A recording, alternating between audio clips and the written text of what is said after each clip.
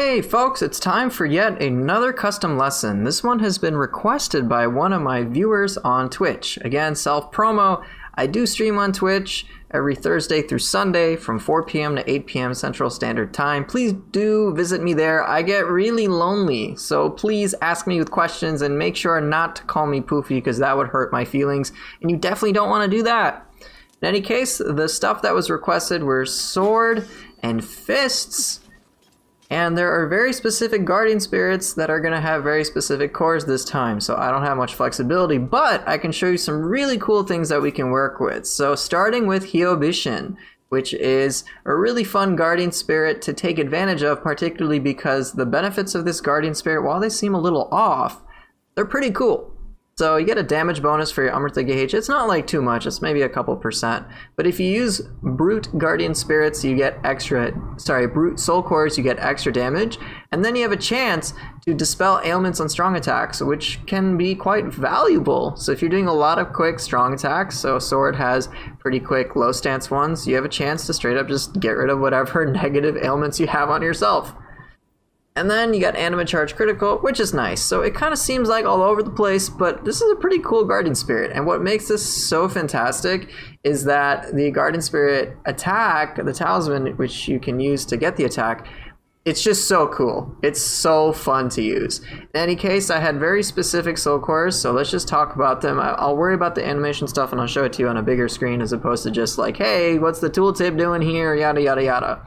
So the Owl Soul Core is one that I actually don't think gets used enough. I find this core to be stupidly powerful. So I'll just show you what it is briefly here, and then, oops, I'll show you what it is briefly here, and you can see right now, long animation, I'm summoning little ghosts, and they hit a target, and it's not really clear what it does. So let's go to the tooltip, and it doesn't really help us either. Sprout the wings of the owl, and unleash a swarm of spirits. Now, I'm just going to tell you this. The amount of key damage this Soul Core does is absolutely stupid. It is really, really good at maximum key damage, and it's dumb. It's straight up dumb, and I'm surprised more players aren't using this, but I think I know why.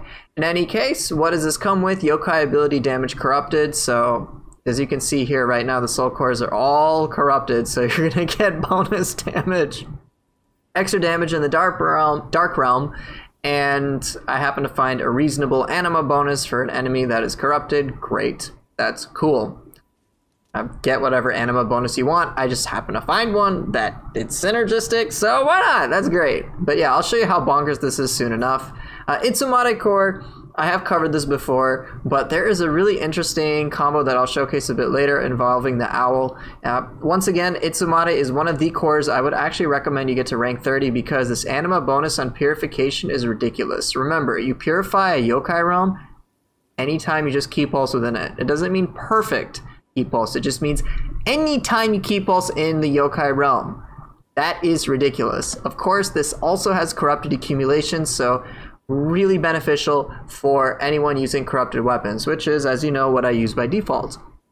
Also comes with Yokai ability Key Pulse. I've talked about this many times, but this allows you to fluidly transition from normal attacks into Yokai abilities and get a whole host of benefits that are in the Shifling trees, which you can look at on your own time. This just happens to have faster key recovery. No, it doesn't stack with the other one that I had. It's just, again, all I cared was Yokai ability Key Pulse. That was it. Rank 30, boom! You've already got a crazy Itsumade core. So, as shown here, there is an explosion which can hit multiple targets, but I'm going to show you some really crazy stuff you can do. Last but not least, I was requested to use Yoki. I found one I had that I just tested, ranked to 30. These special effects that are locked aren't like too remarkable. Sure, you get super stealth, which is cool, extra damage from behind, which is nice. I just was mainly trying out Scorched Enemy, which just has synergy given that Hyobishin is a fire-based guardian spirit, but it's really not a big deal. The Life Drain Yokai ability hit is really nice, and that's actually why I boosted this up. But again, get whatever benefits you want. If you're not familiar with Yoki, it is effectively your pocket smoke bomb. Enemies will disengage, excluding bosses, but they can't hit you. So you are invulnerable for a brief period of time, so that makes this a lot of fun. Let's get on to the secondary guardian spirit. So I was tasked with messing with Sohaya. Sohaya is really cool because you've got You'll never be confused. That's that's ridiculous. It does have other anti-yokai benefits such as counter yokai tactics, which you can usually find on scrolls. Key recovery bonus, I guess, is great, but yeah, the nullify confusion is really what makes this awesome. And so, okay, let's talk about these soul cores. Magatsu Warrior is a massive pressure play sort of soul core. There are 2 versions that you can activate. And so if you want to activate the second version, you basically just activate the skill again when you have 9 anima, and you just like send out a bajillion more projectiles, and it's really good. Aside from that, I didn't really care what Magatsu I have. You can see lowish level compared to other cores. White core, rank 9. None of this matters because look, anima charge bonus, cumulative damage, same thing here. Even if I max this out to like, what is it, AA minus or AA plus if I had a rank 30, it's really just going to be negligible. So I didn't really bother boosting it that much. I was mostly just interested in the anima. That's pretty much it. I'm not even kidding. So just a feral Magatsu, which is pretty standard. This is very low requirements. Next, I had Suiki. Suiki, I did want to test what it was like to have it maxed out at rank 30. Anima bonus enemy saturated does help. It's really, I mean, go ahead, boost it, but the saturation application is basically this. So, increases anima when you inflict the specified negative status ailment on an enemy. So the moment they get saturated, you get a bunch of anima, which is pretty cool. And Suiki is pretty good at inflicting saturate because it's a water-based attack. So it's pretty cool. So yeah, definitely pretty fun. And what's the utility of this? Well, as you can see here in the tooltip, you can literally just move around and hit a bunch of targets, which is pretty cool. Last but not least, we have Maelstrom Oni-bi core. I was tasked with just picking any Oni-bi, but you can pick whatever you want. I just went with water simply because, well, hey, if I can saturate an enemy using Suiki, you know, and I don't have to use Suiki, I can just use the water Oni-bi to do it. All I cared about was yokai ability Ki Pulse. I would recommend that you boost this up as well. But yeah, I just picked pretty much base cores. Now let's get into the animations of each of these cores just so that you know what we are working with. This is very important, and this will actually kind of force you to really pay attention to what's going on. So let's start with Owl. So as a reminder, I am checking to see how quickly I can respond by blocking. The soonest I can block is basically the soonest I can respond to something. So let's check out Owl. Let's see how soon I can block. So I'm holding down block. Okay, reasonably quick. All right, now let's showcase that again. All right, you summon a bunch of yokai realms. Oh, which by the way, you can keep pulse and get a ton of anima back. It's pretty crazy with Itsumade. So next up is Itsumade. Let's see how soon my character will block. Reasonably quick. While the animation itself is long, it doesn't look like the recovery is too crazy. Now what about Yoki?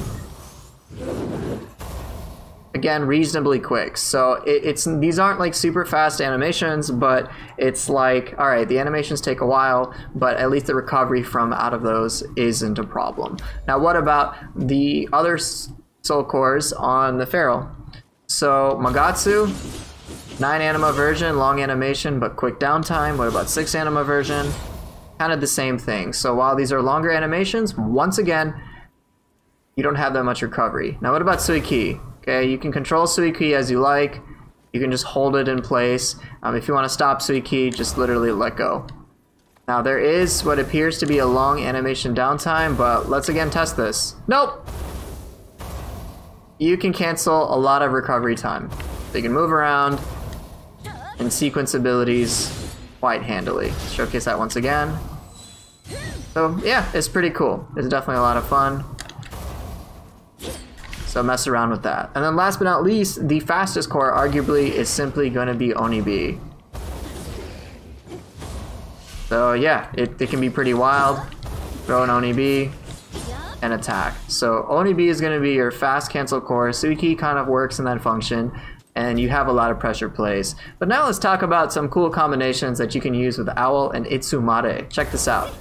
Summon all the things. Detonate all the things. Oh yeah, that can happen. And as a reminder for Itsumade, Itsumade's damage is based on the number of yokai realms available. Now, because we are generating the yokai realms ourselves, these won't do nearly as much damage as, say, if a yokai just generates the realms itself. So here, let's explode them all. Nice. Isn't that great? And yes, you can actually do that. So let me showcase the power of that. I don't think the dojo is going to show it too well. Now, naturally, with Owl, I want you to pay attention to the max ki damage first. That's pretty crazy. And it's even more noticeable when you do it against bosses. I don't know, for whatever reason, like, these enemies don't appear to take that much ki damage, but in the actual gameplay, it can be pretty nuts. Now, one thing to be wary of with Owl is, of course, it is a long animation time that you are stuck with, but it can be pretty remarkable nonetheless when you can pull it off. So here's like a crazy little thing you can do. Let's summon a bunch of pools. So I usually like to unlock... Oh, thanks. Hey, what's up, man?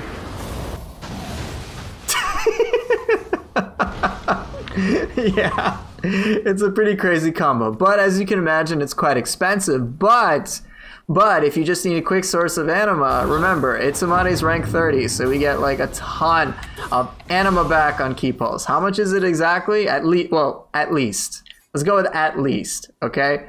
So the cost of Owl is 5, right? But we generate 4 yokai realms. We get at least 1.6, so at least 6.4, so it's already a net gain. But if we take a look in the Shiftling tree, if you do a perfect ki pulse, you get 1.2 per. Oh yeah, that is dumb. It is really dumb, and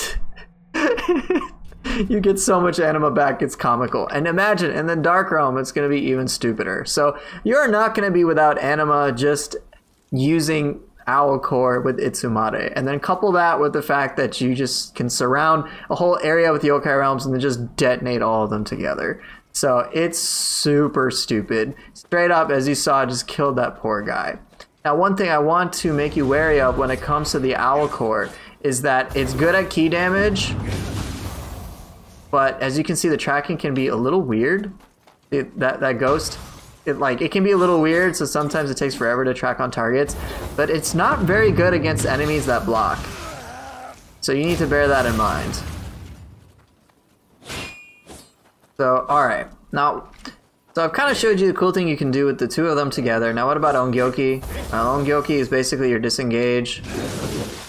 And yeah, enemies move away. Pretty cool. Alright, so let's get on to these Guardian Spirit's talismans. So let's just showcase what you can do. Magatsu Warrior is like a great pressure play. It's also phenomenal to help you kind of like chill out for a little bit, because you're performing a lot of hits against a character, and it works really well against enemies that are low on ki. Particularly if you have the following: Life Recovery, Amrita Absorption. When you pair this with, say, things like Extraction Talisman, and you are fighting an enemy that's out of ki, it can be quite remarkable. Alright, let's deplete the ki, and I'll just show you how many projectiles you can start to get. Alright, 9 anima version, you see all those little bits, and look at all that healing that occurred. So yeah, really valuable to do that.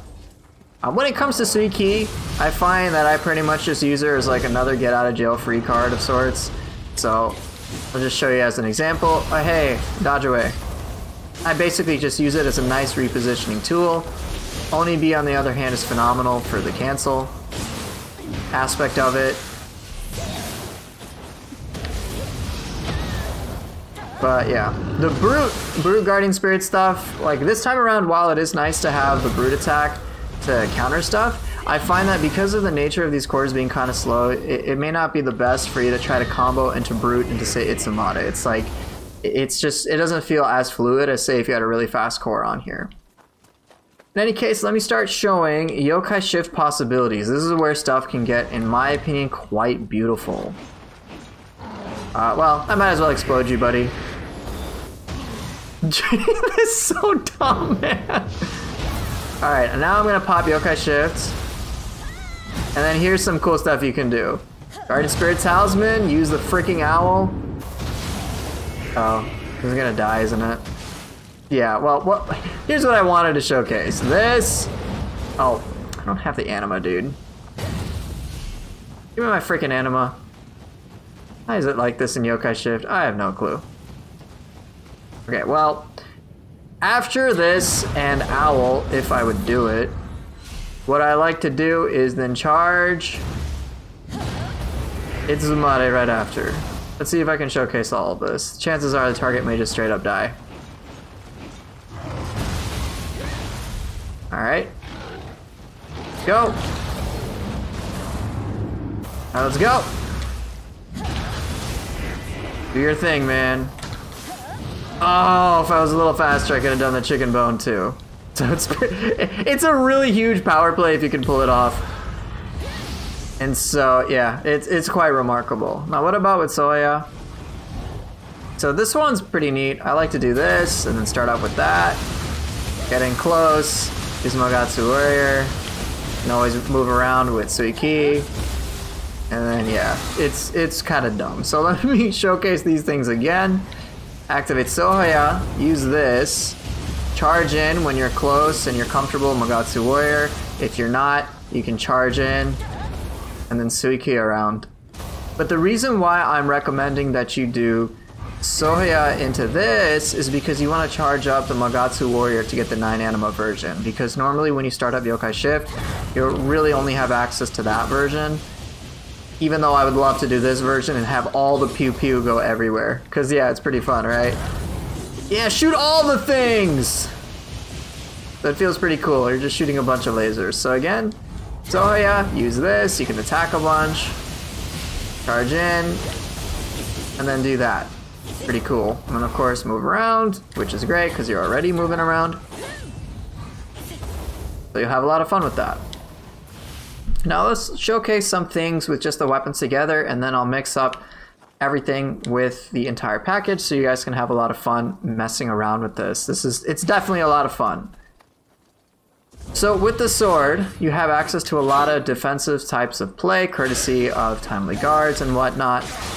And you can really just work on the weapon side of things because both of them have Izuna drop, which can be pretty nutty. Here's a cool thing I like to do. Into Tiger Sprint. Feels rather thematic. Get out of here. Yeah, it can be pretty cool. Sword Fist is pretty cool, so if you want to use like Dragon Ninja Plus or whatnot, please be my guest. This is yet going to be another fast gameplay aspect that you're going to have to kind of get used to. But it's a lot of fun when you start layering in the soul cores. Remember, your Feral Guardian Spirit will more or less take care of a lot of fast-paced play that you may want. So do pay attention to that. I also like doing sheet swaps with this too. And so it can be a lot of fun in that regard. Oh, screwed that up. That's okay. Pretty neat though.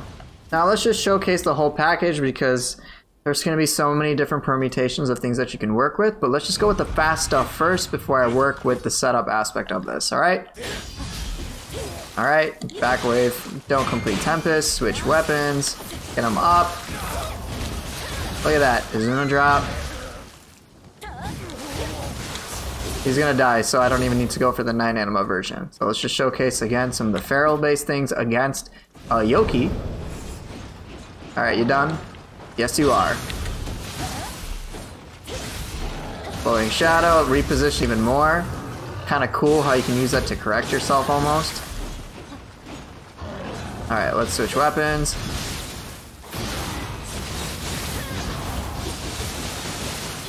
And Yokai Shifts.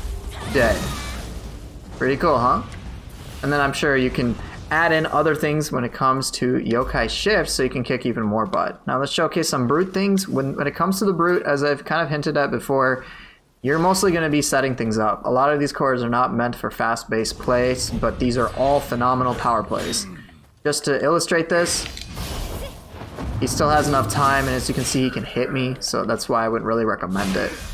However, what can be fun is when you have an enemy on the ground, you can usually get a pretty safe Itsumade off. Come on, you wanna do a thing? Let's do a thing. Do a thing. Attack, dude. This is awkward. Oh, come on, I messed that up. I was gonna try to show something real quick. Please attack. Itsumade, do your thing!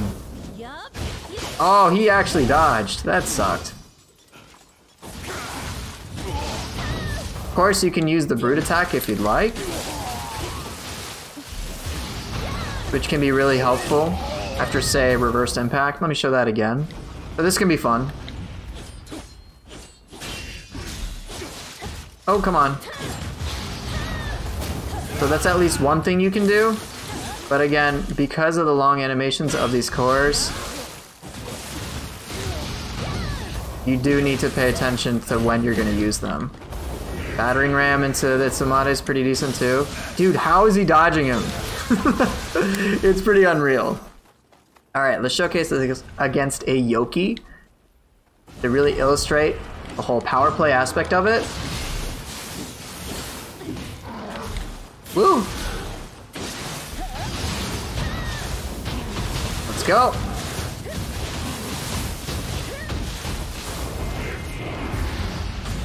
Oh, I mistimed it. That's okay. Let's destroy him.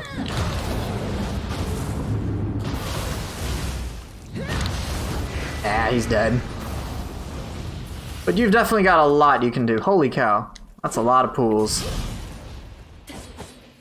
I think in all honesty, what I won't be able to showcase like true justice to this setup in here. I'll just show you the scroll. Enough chit chat, let's get to the scroll. In any case, thank you for watching. I will see you guys momentarily. Let's be cool. Let's go. Alright, you know what's up. Showcasing some good old gameplay. Now, the Scroll of the Damned that I picked involves a purple Mezuki, and you may be wondering, isn't Mezuki one of the easier enemies? And yeah, it definitely can be compared to like Saito Toshimitsu, but this specific scroll has quite a lot of enemies, and I really wanted to showcase some of the other strengths that are involved with this setup as opposed to just like dealing with one massive threatening enemy. Because one of the other great difficulties that you'll have in Nioh 2 is simply just dealing with multiple enemies at a time. So how can I take advantage of this? And I'm going to show you just that. Let's see what I go with. I decide to do a subpar Itsumade, except it kills a dweller, so is it really subpar? Not really. So now I gotta worry about the umbrellas, and you know how much we love those. So here's what you can do. Knock it down, and then Magatsu, kill it. Just kill it right away, don't want to deal with that crap. And then continuing onwards, now I've just got the Oni to deal with. So let's inflict some saturated, because I use the Oni-bi to do that. I'm going for a confusion proc, and I'm being a little cautious because I just don't want to fight a ton of enemies at the same time. And then let's see what happens here. Yeah, we got that brute grapple, and it's dead. Isn't that devastating? So, okay, on to the next one. Let's go. We've got a Yoki. Yokis feel kind of weird because they kind of pause a bit, and then they kind of just like roll around, and so they can actually catch you off guard from time to time. But fortunately, with our constant pressure, we can nullify this enemy altogether, and so it can feel really great. Of course, I need to be careful. I've got enemies around me. Oh, look. Imagine if that thing paralyzed me. That would have sucked. So I'm making sure to put it out of its misery before it can do anything devastating to me. Also, pay attention to the fact that I'm switching Guardian Spirits so I can get that extra anima bonus on purifying a yokai realm. This is awesome. And now this is where things get tricky. I've got 3 enemies to deal with at the same time. So how am I going to manage this? Well, I wanted to take out the small dweller, but the fact of the matter is I have this guy shooting me. So what do I do instead? I use Suiki and then go into yokai shit so I can nullify an enemy right away. Sohaya there. I didn't use the 9 anima version there because I was just so eager to kill that Yoki. I did end up wasting quite a lot of yokai shift, but I'm like, you know what, whatever. Let's just kill these guys and let's just move on. I don't care anymore. I want these things to die. So let's go. You dead? Awkward pause. You're dead. I believe we're at the boss now, if I'm not mistaken.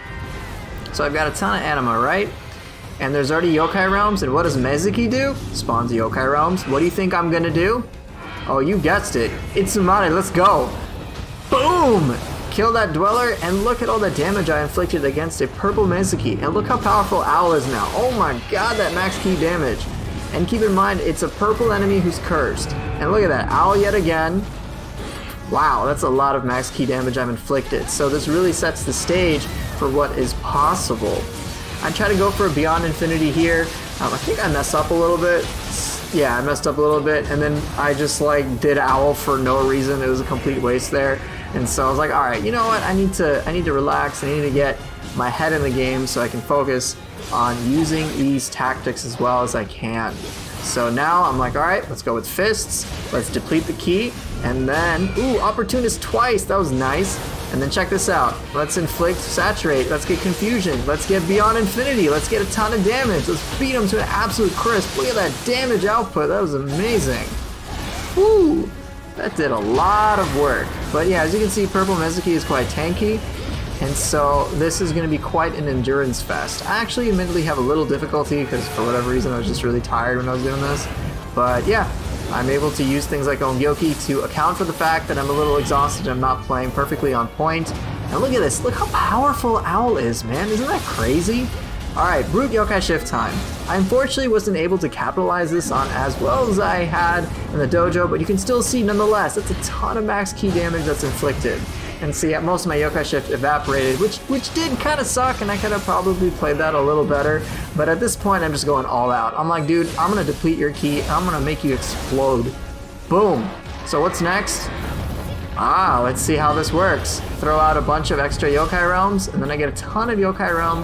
With those Yokai Realms, I get a ton of anima back. I threw out Owl again, very risky, but Magatsu kind of got me back to full health, right? Which is great.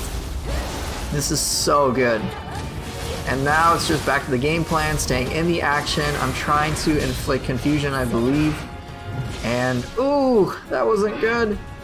I'm trying to showcase Opportunist, but my head isn't really in the game. It takes me a little bit to reset. So, again, purple enemies really are a test of endurance. And yeah, let's just keep this going. I tried to inflict confusion. I realized it's not going to work, so let's just throw in whatever damage I can. Alright, what's next? Use Owl! Oh, goodbye, Ki. It was nice knowing you. And then here we go. Stab it in the face. Let's see what I can set up. Doesn't look like anything right now, but oh man, that anima bonus on purification is so good. I use Yoki, and then like an idiot, I released it, and then I get grabbed. Oops! So much for showcasing the power of that. So I'm like, I need to be a little more careful. And so, yeah, I've kind of lost the mojo. I try to go for a Severing Spins finish, nearly get grabbed again, and then at least I get the kill. Man, that was a close call. In any case, yeah, this is a powerful setup, and if you use it right, you can kick some serious butt. In any case, thank you guys for watching. Hope this was helpful, and I will see you guys next time.